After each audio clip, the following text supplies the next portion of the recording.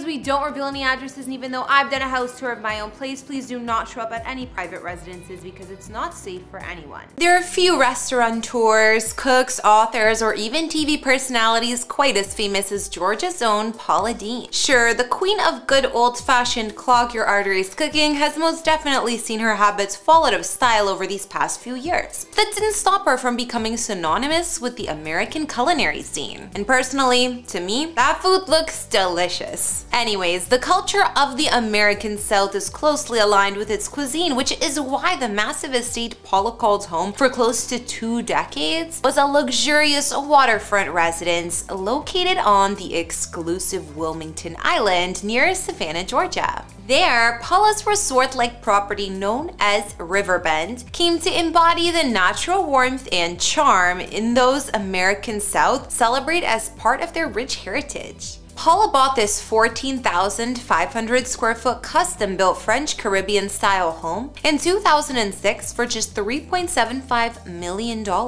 At the time, her desire to live here was less about the size of the home than its location. Situated on the Wilmington Riverbend, like the one in Albany, Georgia, where Paula spent years on her grandparents' estate, the similarities between the two were enough for Paula to instantly fall in love. But as much as she might have loved it, she still undertook a complete rebuild after her purchase, telling Vi magazine, "We saw we couldn't do what we wanted there with renovations, so we bought it as a teardown and started again." Considering how busy Paula was at the time hosting a show for the Food Network while also sometimes entertaining hundreds of people at once and filming cooking demonstrations from her kitchen, she decided to redesign the house in a way that would help her fulfill her contract obligations.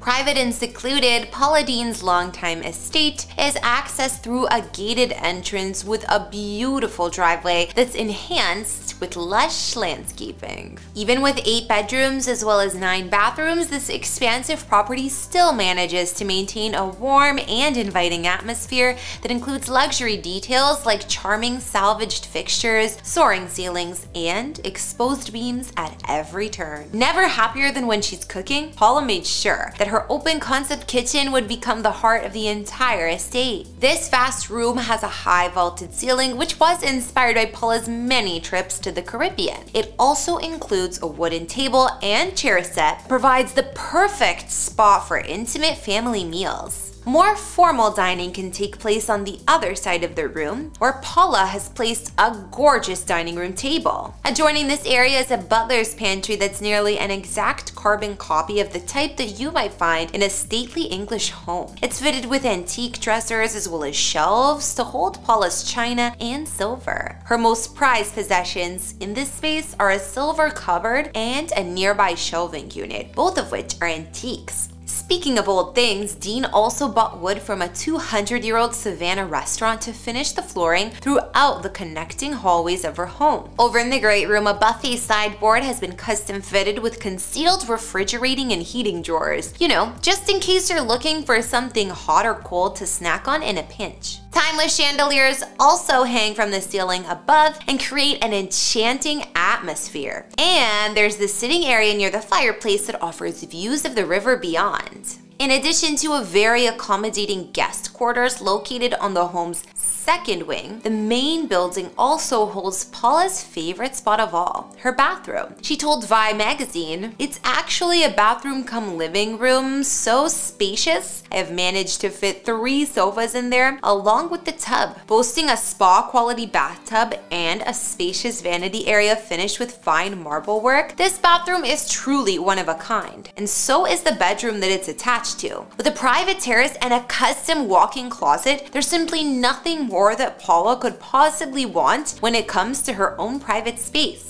But of course, for someone with as much skill in the kitchen as Paula, one cooking space simply wouldn't cut it. And to round off her home, she installed an outdoor kitchen that her husband, Michael, largely considers his own. Out here is a farmhouse dining table set which can seat 12, in addition to nearby bar stools where guests can watch the chef cook. Just beyond that is a pool boasting a dive-in theater with a pop-up screen for swimmers to take in some cinema while practicing their breaststroke. I mean, that's pretty cool. Elsewhere on the grounds are 2 guest cottages along with a 3-bedroom apartment situated on the 2nd floor of a 10,000 square foot barn. The bottom floor here has also been repurposed into an 8-car garage. Long story short, there's nearly an endless number of ways to enjoy yourself at Riverbend, which is why it's kind of shocking that after nearly 20 years here, Paula and her hubby decided to list the estate in 2015 for $12.5 million. Apparently, even for a place as nice as this, that price tag was a little too high. Over the next few years, Paula would slash away at that number until the home was being marketed for $7.25 million.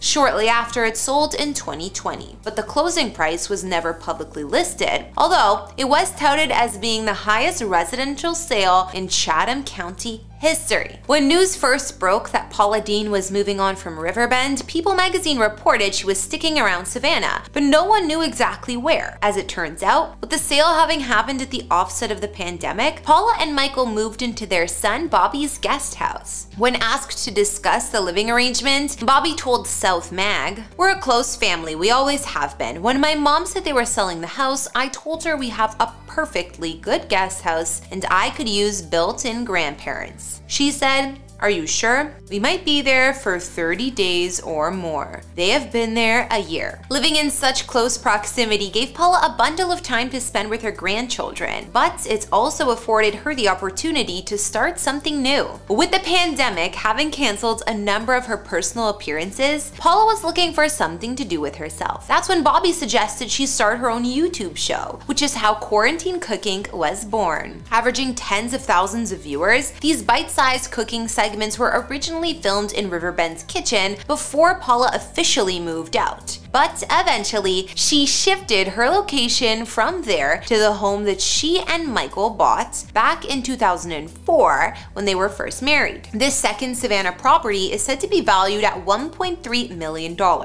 It includes 3 bedrooms, 3 bathrooms, as well as 5,646 square feet of space. As you've now no doubt come to expect from a Paula Deen abode, this home includes a marvelous kitchen with all the bells and whistles. Wooden floors, marble backsplash, not to mention a large kitchen island and a fridge. Opposite the kitchen is the home's formal dining room that's right next to a series of picture-frame windows providing pleasant views of the backyard. And right around the corner from there is the home's living room with a stone fireplace and a series of French doors that lead directly outside. Since returning to this address in late 2021, Paula has begun renovating the residence and is still very much in the thick of transforming this place into her ultimate dream home. If anyone deserves to enjoy retirement, it's certainly someone who's worked as hard as Paula Deen has throughout her many decades on this planet. I mean, she might not be everyone's cup of tea, and her calorie-rich serving sizes definitely aren't for everyone, but there is simply no denying the impact that she made on the American cooking scene. Alright everyone, that's gonna bring this latest house tour to a close. Thank you so much for watching, and before you head out, consider answering the following question. At what age would you eventually want to downsize into a smaller home, if ever? Let me know when you think it's time to start living the simpler life in the comments down below. Otherwise, like, subscribe, and turn on your notifications to make sure you never miss an episode. My name's Kara. If you enjoyed this look into the homes of Paula Deen, then don't go anywhere quite yet, because coming up next, I'm taking you inside the homes of Martha Stewart. I'll see you all next time. Bye! As you might expect from a legend like Martha Stewart, she's lived in some beautiful properties over the years. I mean, her brand is all about cooking and home decor, so she makes sure the places that she calls home also match her image. Whether it's an upscale Hamptons retreat, a massive farmhouse, or a historic vacation home, Martha is living in style. In these videos, we don't reveal any addresses, and even though I've done a house tour of my own place, please do not show up at any private residences because it's not safe for anyone. Martha Stewart is an American icon. Not only has she spent time as an entrepreneur, but she's also a world-famous television personality and one-time longtime model inmate, who over the years of her decade-spanning career has earned a net worth estimated to be in the range of $400 million. These days, the Martha Stewart brand is still an integral part of Americana. So in that way, it's pretty fitting to discover that Martha has homes located all around the northeastern seaboard of the United States. In fact, she's been growing her real estate profile since the 70s, and over the years, it's expanded to include half a dozen properties, only a few of which she actually spends much time in herself. For instance, the first property she ever picked up was a gigantic farmhouse located in Westport, Connecticut. Shortly after, she purchased another sprawling estate when she found a property located in the hamlet of Katona.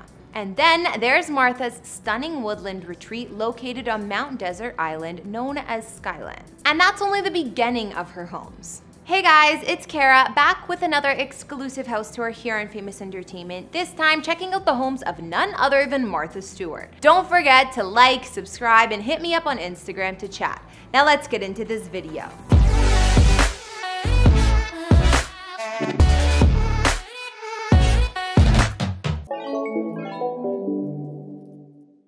Martha Stewart's first home became a labor of love between her and her then husband Andrew, who purchased this gigantic farmhouse together way back when in 1971 for the amazingly low price of just $46,750. Those were the days.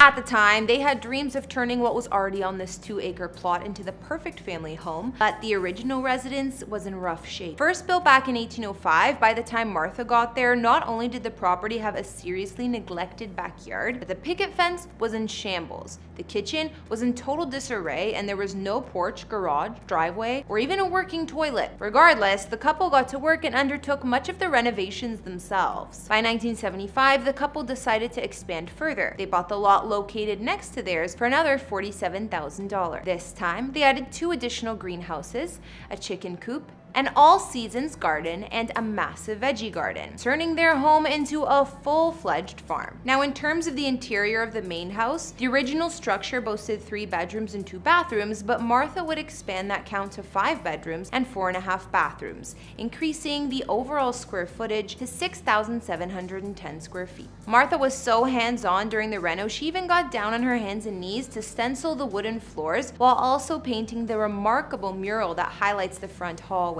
Since moving here and undertaking all of these renovations, Turkey Hill, as it's come to be known, is what many people consider to be Martha's most iconic home. Not only did Martha fill its halls with some of her most enviable antiques, but it was in this very house that Martha would write several of her first cookbooks, including Entertaining, which gave her fans an in-depth look at her dining room. This was complete with her grandmother's china and even her mother-in-law's silver. Martha would live in this house for 30 years. She only moved out and started spending time in her litany of other properties in 2007. At that point, she sold the farmhouse for $6.7 million. Dubbed Cantito Corners, Martha Stewart's current sprawling farmhouse is 153 acres of land that she purchased back in 2000 for the whopping price of $15.2 million and located in Bedford, New York. Sold to Martha by the family of Ruth Sharp, a millionaire who had owned the property for 50 years before her passing, this estate is composed of several buildings strewn throughout the immense grounds, making it look more like a village than, say, a home.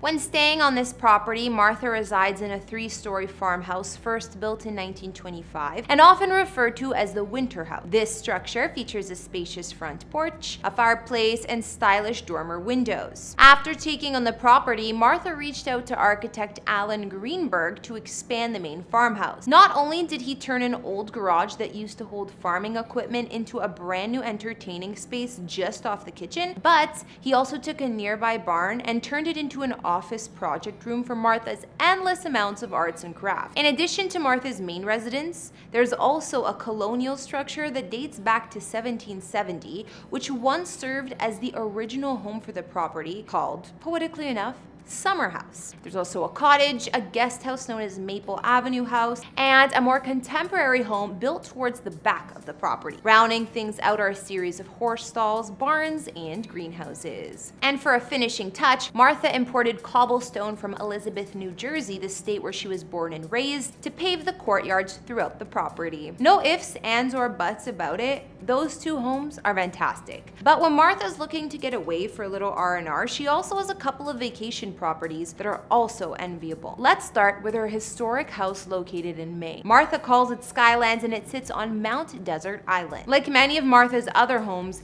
this property is steeped in history. Completed in 1925 for Edsel and Eleanor Ford of the Ford Motor Company, Skylands is sprawled across 63 acres of pristine woodland. The Ford family would summer here every year until 1980. 17 years later, Martha would buy the property for herself for $5.4 million in 1997. At the time of the sale, everything in the home was included, which meant that Martha didn't have to buy a single plate, even though she's no doubt added her share over the years. The massive stone house sits on top of a hill and contains a dozen bedrooms alongside 8.5 baths and nearly 15,000 square feet of space. It also includes granite paving throughout the interior, beamed ceilings as well. Rounding out the additional spaces is a cathedral-like main hall, a sun-filled living room, a cool flower room, a stunning library, and a kitchen to die for. But as eye-catching as the interior of this place is, when Martha's spending time here, it's really all about those views. Over the years, Martha has taken to spending more and more of her free time here, and it's gradually become the favorite of her many homes. In 2015, she decided to expand the property by purchasing a $4.2 million 6-acre neighboring estate called Ox Hill Lodge. This addition may be less grand than Skylands, but it still includes a main residence